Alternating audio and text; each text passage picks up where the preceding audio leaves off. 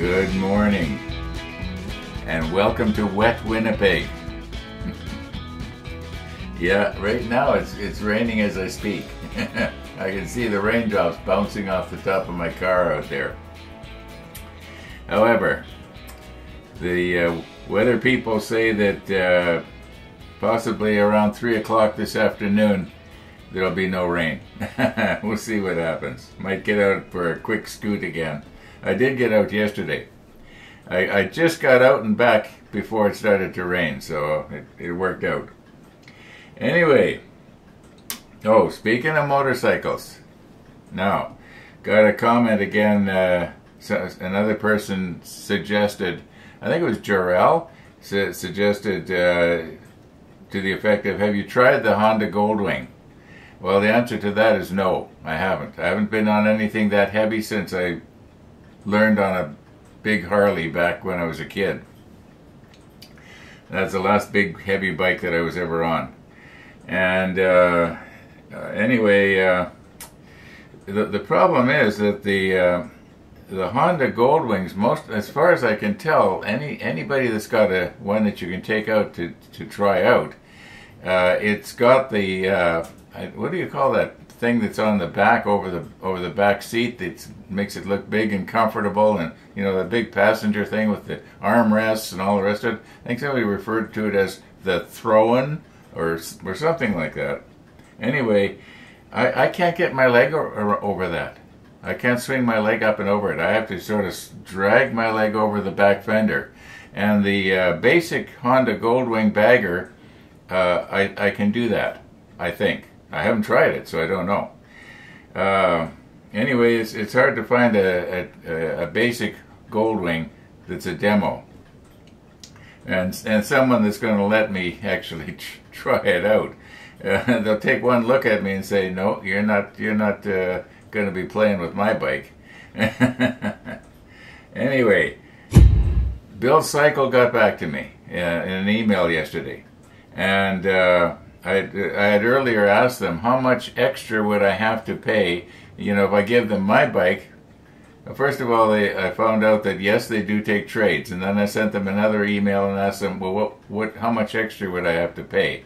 And they did get back to me, and they said, I want to get this right here. Maybe I'll drop the exact amount down in the bottom of the screen, but I think it was just under 23,000 Canadian dollars plus my bike. That would put a pretty big dent into my savings account. I don't know. That would buy an awful lot of trumpeter Yamatos. Yeah, like about 23 of them. Anyway, yeah, it's going to take a lot of thinking. A lot of thinking. Especially being is that the bike that I've got now is great. It's great. I guess I'm thinking the Goldwing would be greater.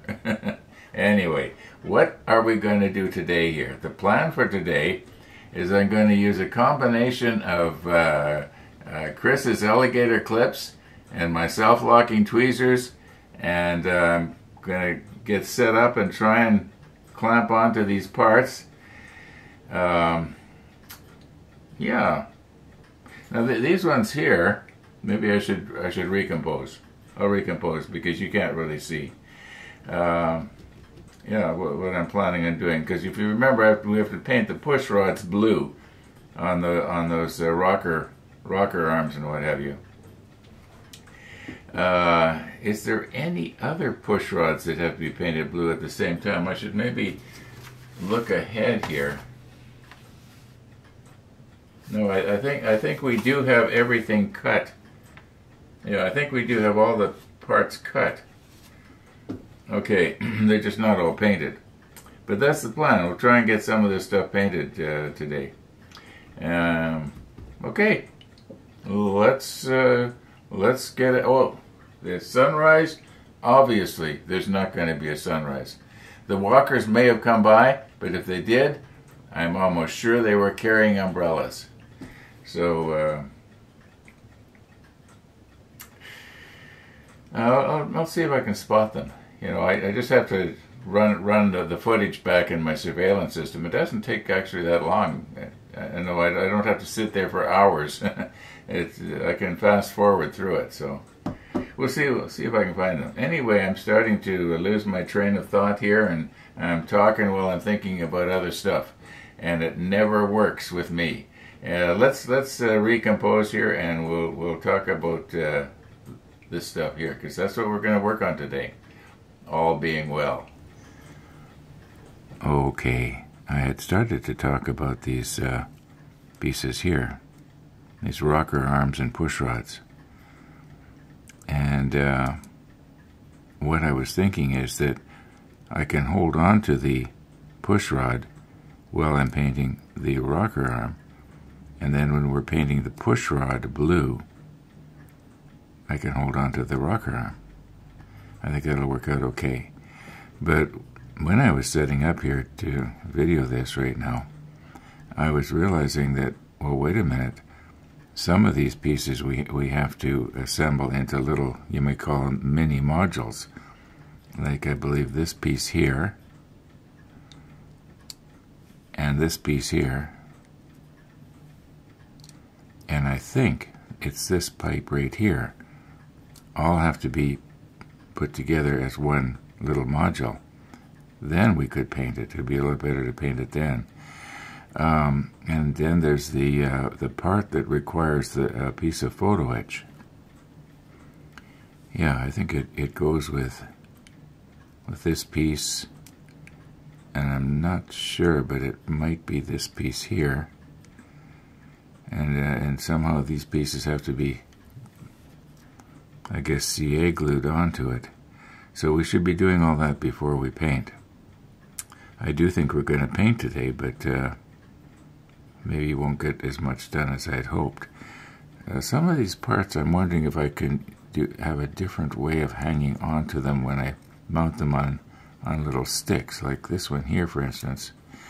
What I've been doing in the past is I've been taking one of Gabe's swabs and just putting it on the bottom here, and then using a little bit of CA glue. But I'm going to try something different. I'm going to see if maybe a tiny little, you might call it dollop, of the sticky putty. I forgot the name of it. Oh my goodness, I'm getting worried about myself here. Yeah, I might be able to use the blue tack. Blue tack. I knew it'd come to me eventually. Okay, yeah, let's get going here. Maybe we'll just try and put these three pieces together and see how it's supposed to go.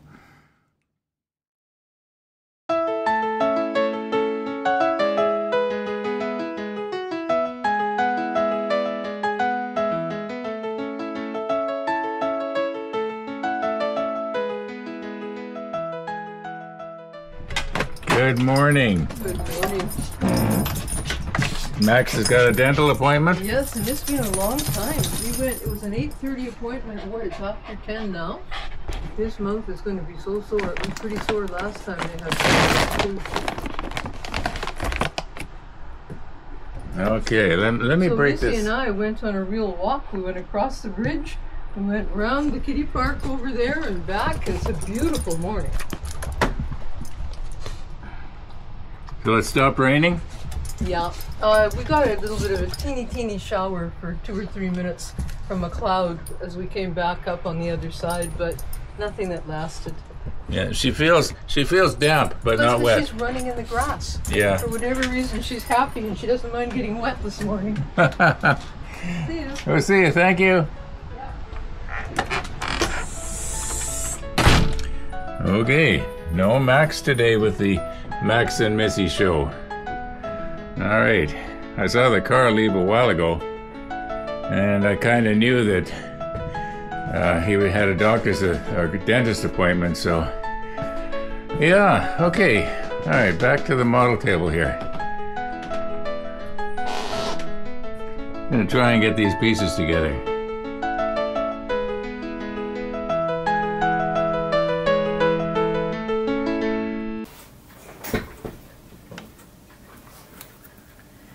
Missy the dog. Missy the dog. Okay. Now we'll get back at this. Okay, now this piece here should be fairly easy to put on. And it looks like what I'm holding on to here right now is a positioning peg that when we later try to plug this module into the block, the motor block, we'll get it in the right place. So this just has to go in. See, as we turn this around, because we have to have it at this orientation here. And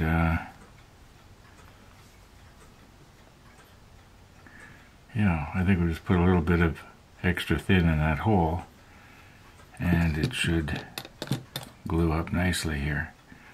Now let's not get too rambunctious here and accidentally knock something over. It won't take very much.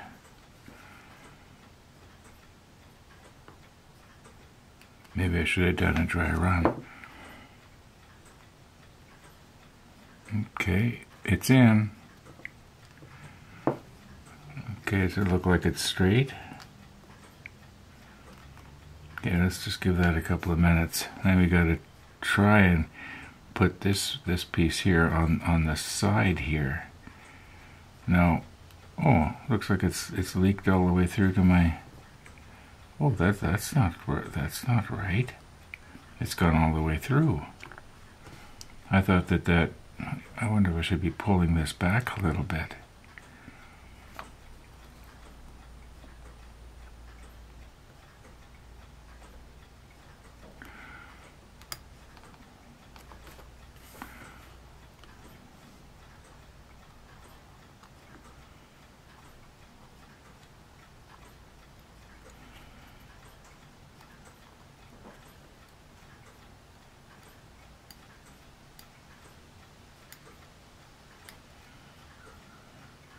Yeah, that's it doesn't say how far in it's supposed to go. It doesn't make a whole lot of sense. I wonder, let's get it straightened out here because it's going to start to dry.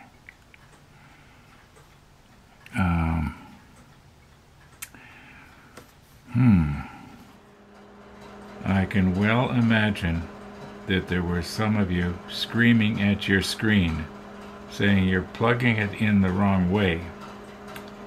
Well, fortunately, I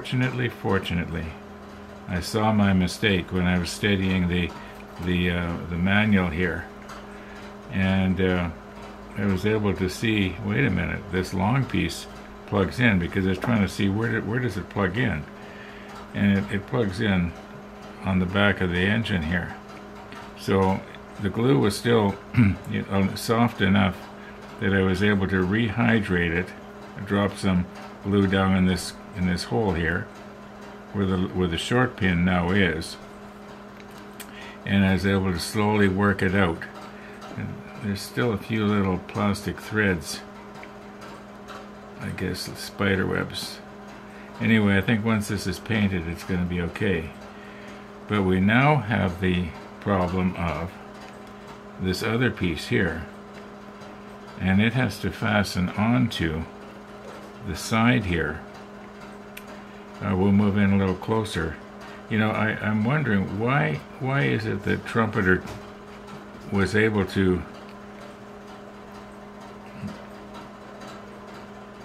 there was somebody at my door. I think it was somebody delivering flyers. Okay, anyway, sorry about that. Why is it that Trumpeter, molded this piece on? Right here. This pipe is on. Why didn't they do this one as well? There must be a reason for it. Maybe because of the way the molds come together. It just couldn't get the angles right. I don't know. There must be a reason for it. Anyway, let's try and figure that one out. Okay, I had been thinking that it's probably going to be really hard to glue this pipe, this end right here, onto the side.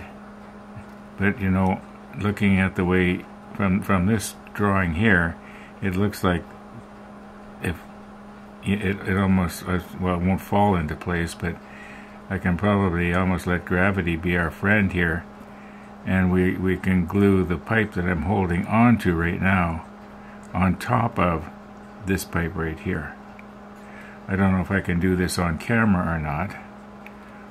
I'm going to give it a try. Maybe might get my camera out of the road here because my head is almost bumping on it. Okay, let's recompose here and see what we can do. Okay, here's the plan.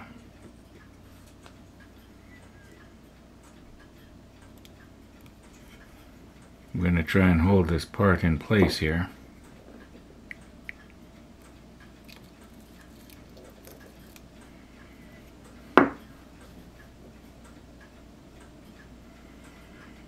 Alright, just so it doesn't move around when I'm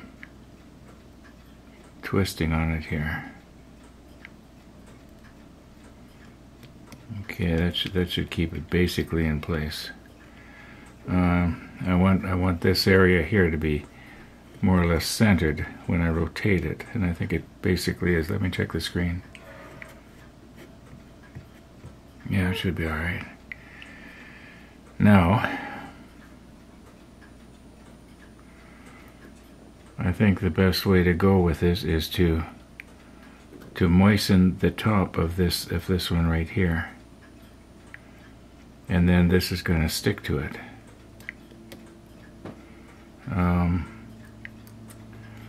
Let's just see how this is going to go here.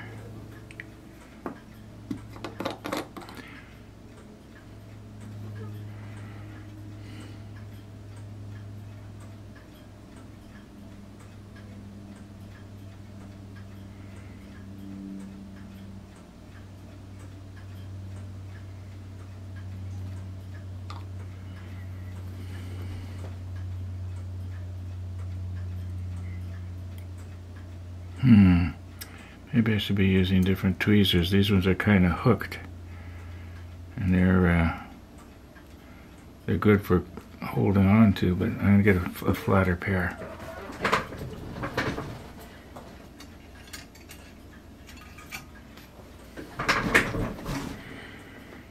Okay, I wonder, maybe I should just re-moisten here now.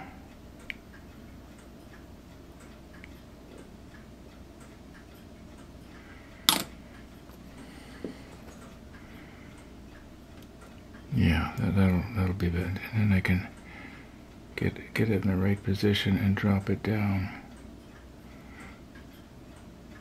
Maybe. Yes. It's almost perfect. It's almost perfect. Now, if I can get a little bit of melding going on right here where this connection is, I think that it should work. Okay, I know it looks like a lot there, but most of that will evaporate, and hopefully we're going to end up with plastic on plastic. Just let me see if I can just push this together just a little bit.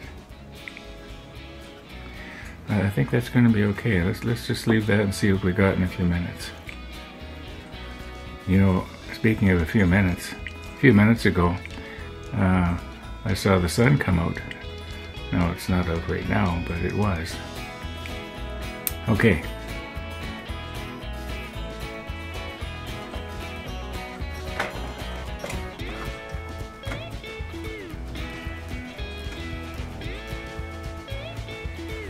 Well, the sun is trying to come out right now.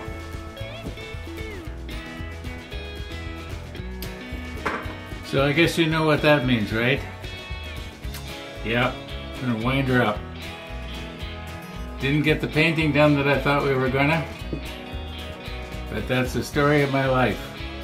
I start out the day 7, 8 in the morning and I say, well, this is the plan. No, never works out, but that's all right. I'm having a good time. Thanks for joining me again at the model table. All being well, we're going to see you tomorrow.